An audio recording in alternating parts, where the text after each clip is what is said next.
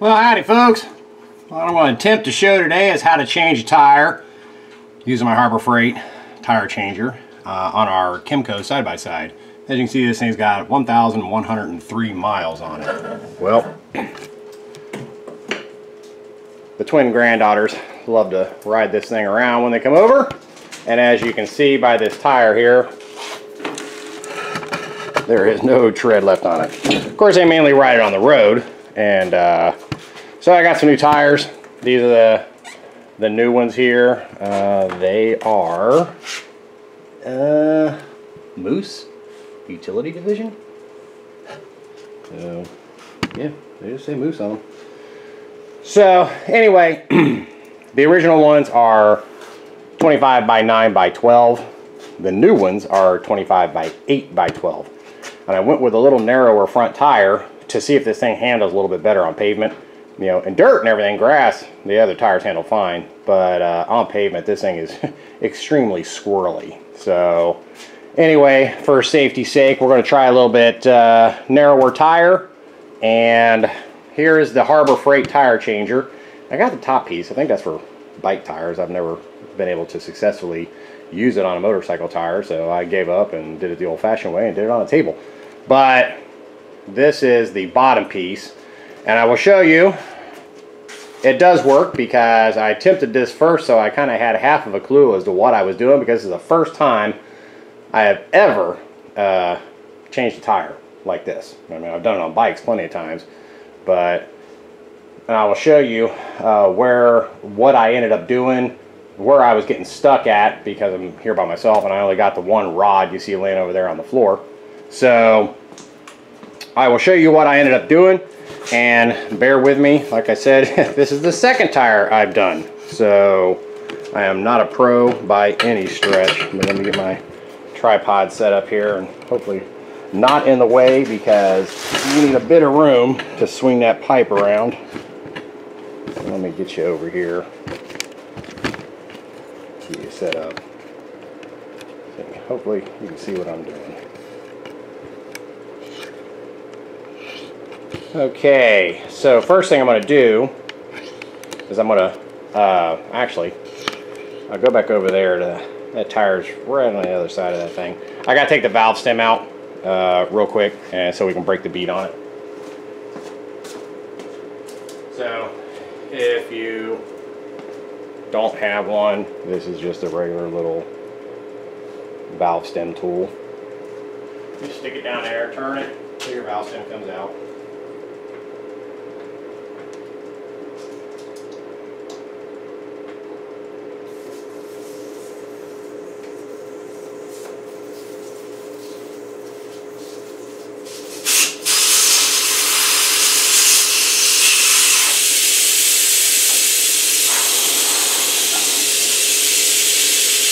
Here is the center of the center cap rubber that they get off.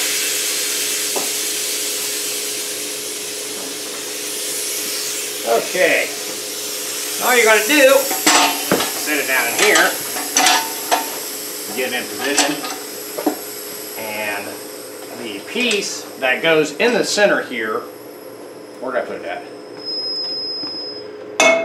Right here. Let me see if I can see what I'm doing. Alright, that you can stick on the end of here, and then you take your little pry bar and you kind of put it in like so, kind of hold your tire, and then pull down, and you'll, that broke easy enough. Okay, so now, and what I found out is you got to break the bead on both sides. I found that out the hard way. So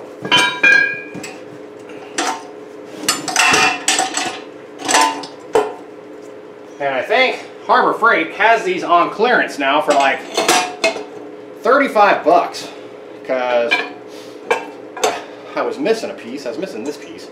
I had it buried in the back garage, but I knew I was missing something. I just didn't know what. So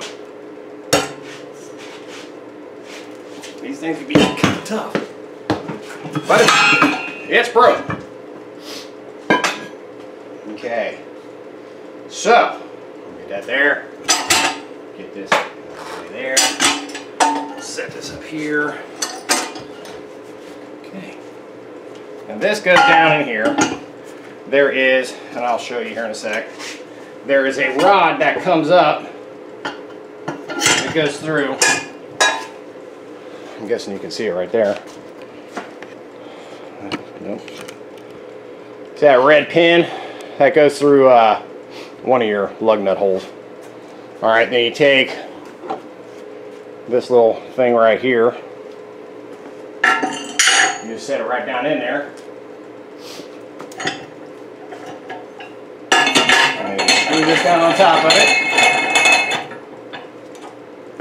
And then you just want to snug it up. Keeps your wheel from the rim from spinning.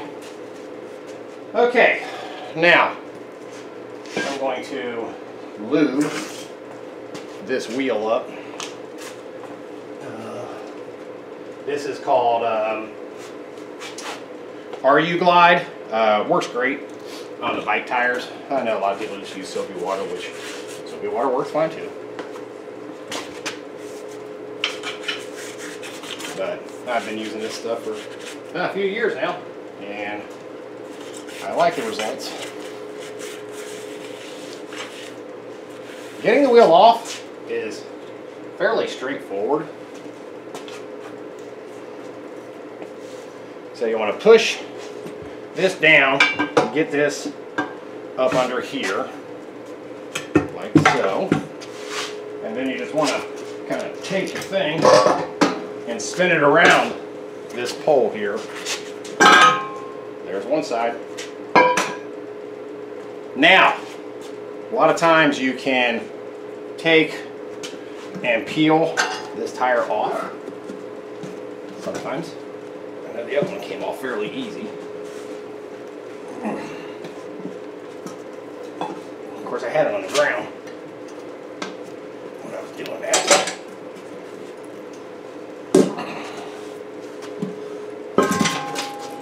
There's one tire. Off.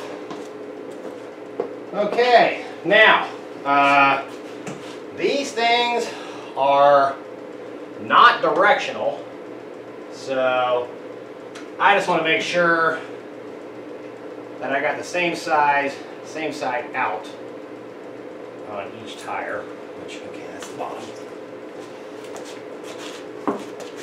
Okay, so let's take some of this. We'll try to see if we can get it on without having to use the tool on the bottom part of it. I just spread this around the lip.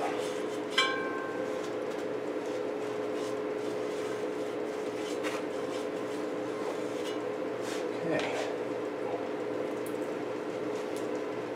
And let's see if we can push it on. I didn't have too hard of a time with it before. Oh, of course, I say that. And now it's going to give me a hard way to go.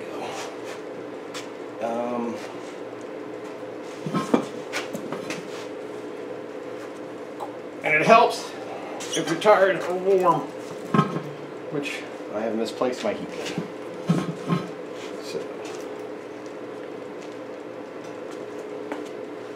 see if I can.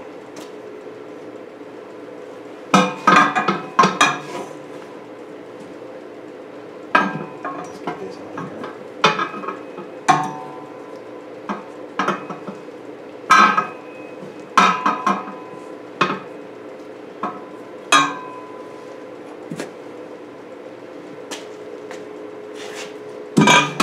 To spin out. Let's see if that's enough to push down. Nope.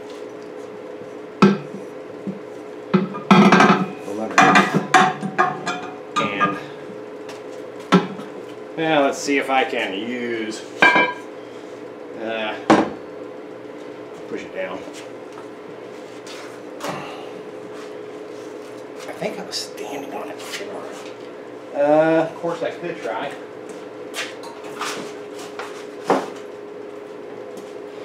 Tire spoon. See if that'll give me enough whip. There we go. Alright, so these are tire spoons. These come in really handy with the bikes. So, all right, now here is where I had the hardest time with this other tire. I'm gonna lube this up really good and splatter it everywhere. I'm making a holy hell mess.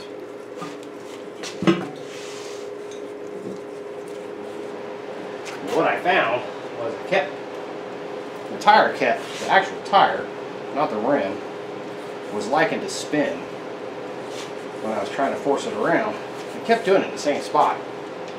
So what I did, I'll show you, is kind of, where did I put my thing at? Oh, there it is. Blends in with the Kymco. Alright, so I'm going to get this down here and start putting this down. See, this thing will start to spin, so it helps to put your knee on it. See if it'll do it this time.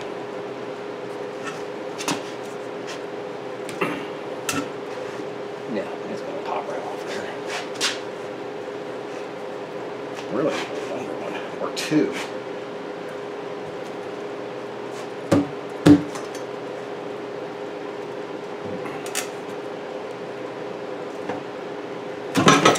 Okay, see how that popped off? All right, I'll try it the first time around. This time, see if I can get it to stay on. I'll move this side around now, so it's kind of stretched that side, and see if that does the trick.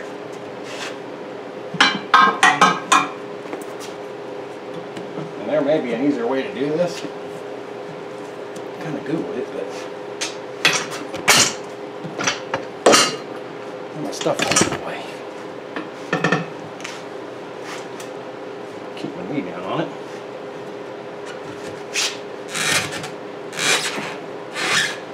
So you can hear it stretching it, but it gets really, really tight.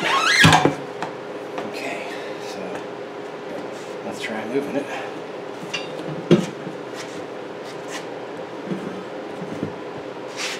Yeah, anybody out there watching this knows of an easier way to do this, oh, please let me know. I mean, it's not that hard.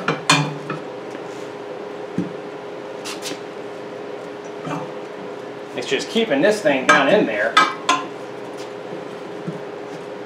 while you're trying to do this, because it likes to curl back around. See if I can just keep it there, which gets hard to do.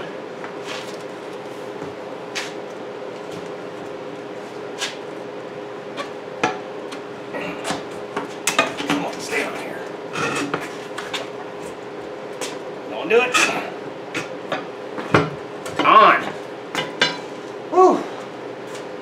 It's not a time you want the heat on in your garage. It says it's 63 here. Damn.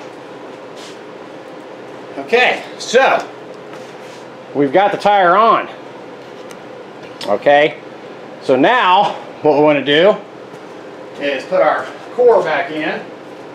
Oh, and I forgot to mention, when you do this and you take this thing off here,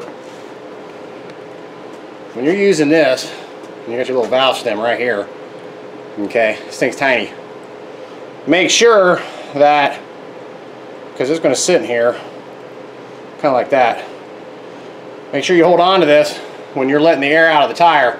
Otherwise, unless you got replacements, this thing's going to go flying, which you don't want.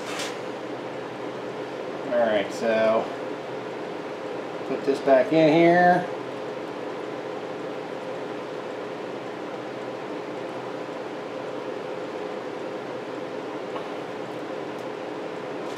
I've seen somebody doing it with 2 spoons, 2 of these red rods, which I may get another one at Harbor Freight, and they did them counter of each other, which would work really good because then you're getting even load on both sides. So, but I don't have that. So I am making do with what I got. And as you can see, it did work. Okay, so now all I'm going to do is put some air in the tire until the bead pops. And you should hear a pop on both sides.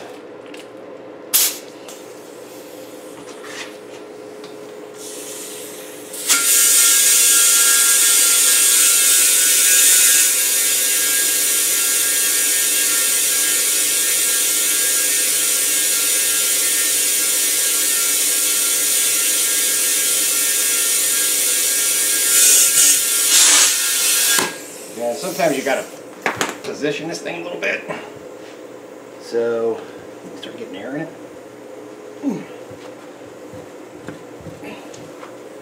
I know they make these speed filler things. Front tire filled up just fine. The other tire, I should say.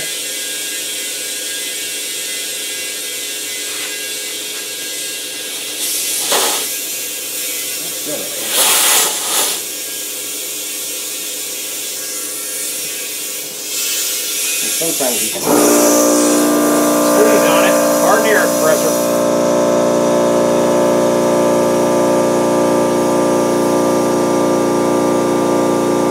There we go, it's taking air.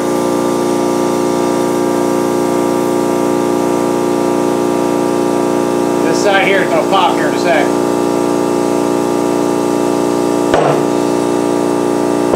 There you go. You heard the two pops. Now, take this off, build the other one to 25 pounds.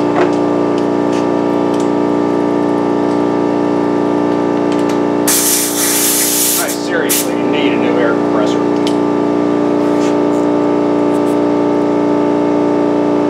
Okay, so right now we got about 12 pounds in it. This is the Zuno air filler. That works pretty good.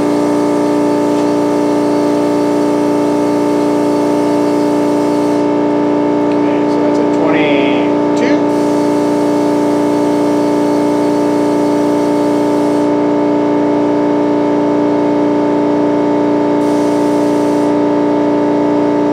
About 25 and a half. Okay, that's done. Alright, so what we got to do now is loosen this up.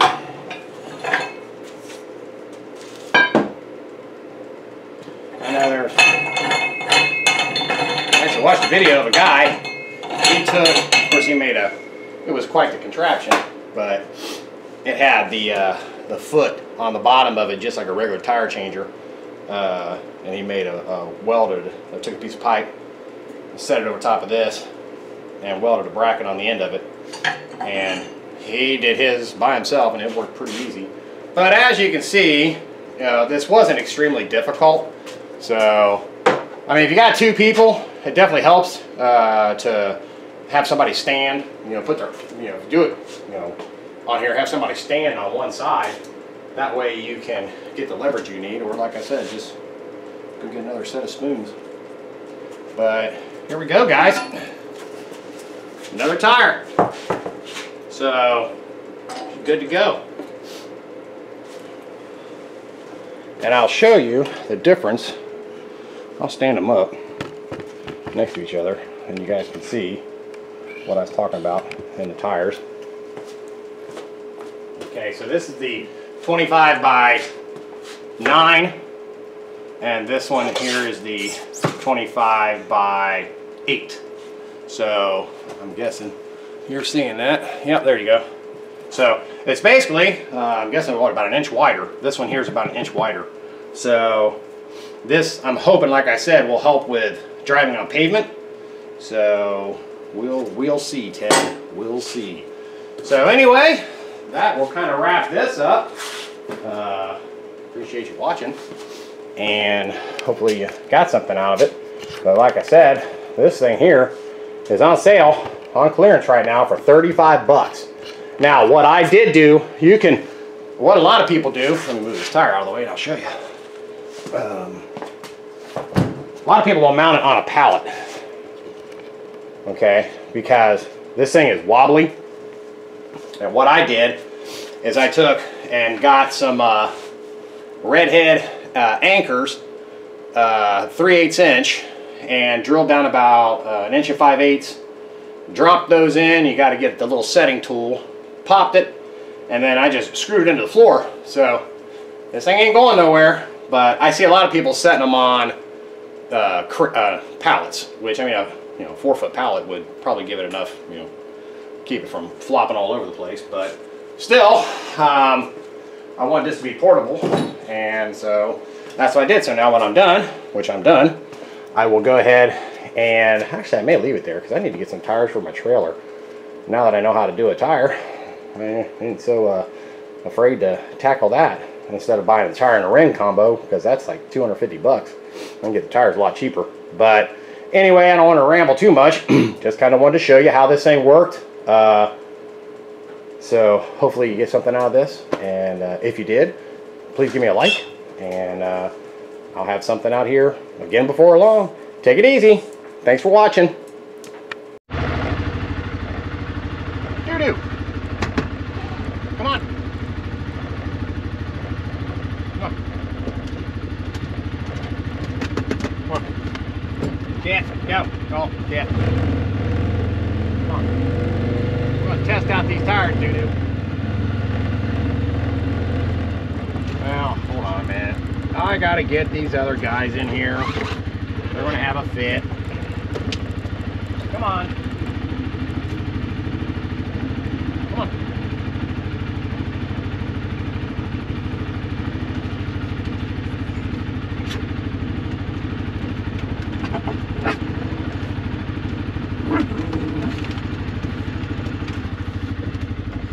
Okay, hold your fur on.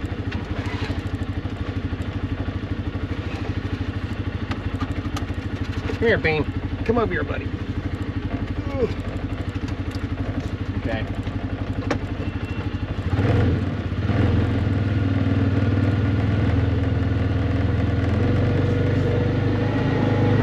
Check out these new tires, guys.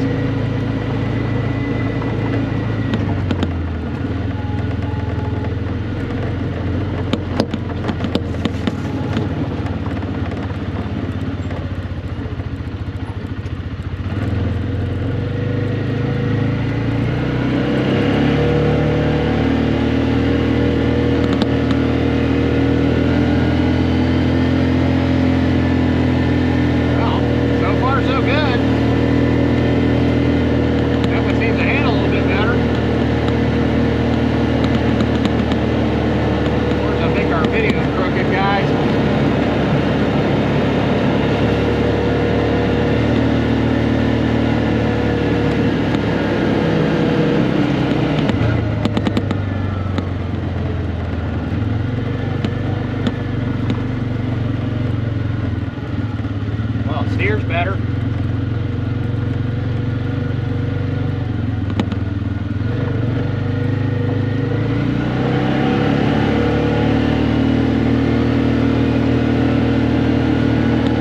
Definitely handles these ruts a little bit better in these roads.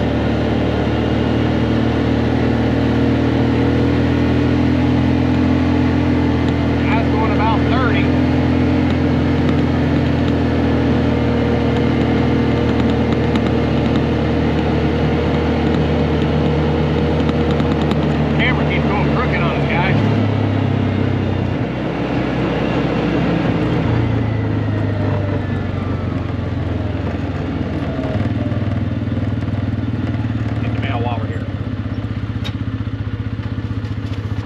Nothing too exciting. You guys want to hold the mail?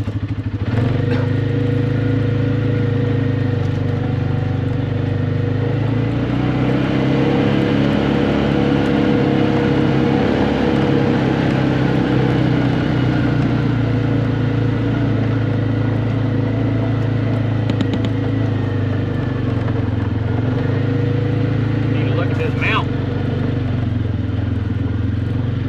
See where it keeps going sideways. Nah, it's just here in the front.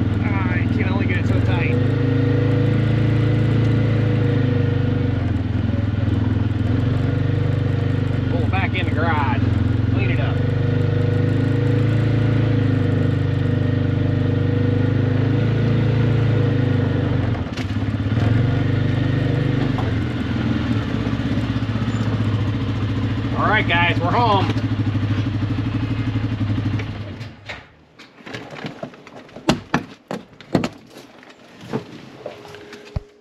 Did you guys have fun? Huh? All right. You need some help out of here, Bean? Ooh. There you go, Rocket Dog. Come on, doo-doo. Hey guys, I'm adding on to this. I forgot to mention when I was looking at this, I kind of noticed that I didn't show you how to use the bead breaker. It's actually pretty simple. So this tire, I'm not gonna deflate it. Let me get my fat finger out of the way there. But all you do is you set your tire in here like that. And you put that right up to the edge of the rim in the tire. Then you take your handy dandy little extension here, and it slides right over top of this.